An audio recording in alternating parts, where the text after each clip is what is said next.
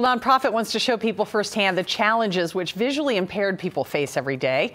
Local 12's Clancy Burke is at the Cincinnati Association for the Blind and Visually Impaired to talk about their biggest fundraiser of the year. Clancy?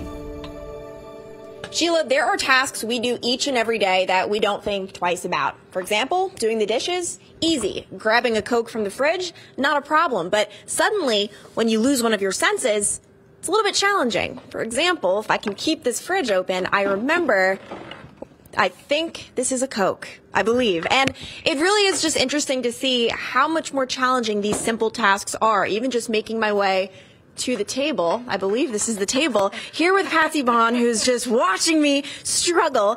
And Patsy, one of the things people are going to be doing this weekend, of course, is, there we go, dining in the dark. I mean, walk me through this experience and why you guys created it in the first place. Well, this is our 5th annual Dining in the Dark at Hard Rock Casino this weekend, and we do it specifically to raise awareness of some of the challenges that people with severe vision loss face on a daily basis. Things like eating without being able to easily see what's on their plate or what's on their fork. Patsy, we're going to do a nice little cheese check because, guys, I'm actually lactose intolerant, and this is making it all the more dangerous this morning. All right, do I have cheese on this? No cheese, but you got some chicken. This is chicken? I don't know if I'm prepared for chicken at this hour in the morning. It'll be delicious. What about, did I get the lettuce now? Is this lettuce? Go for it. Just see what you got. Patsy, are you going to... Okay, I'm trusting her. Okay, good. We're good.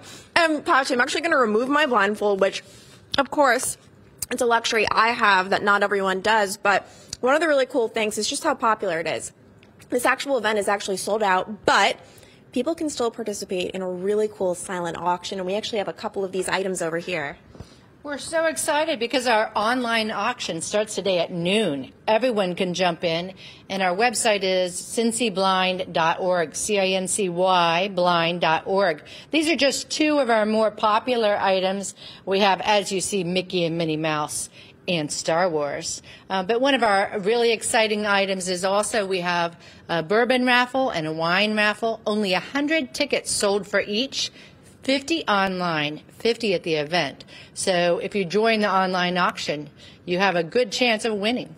So cool. And guys, this event is so popular, they're actually already planning for next year's event, which is on November 12th. Mark your calendars. Super popular event each and every year. For now, I'll send it back to you in the studio. Thank you, Clancy. If you're interested in making a donation or participating in their silent auction, we have a link at local12.com under the Get It Now links.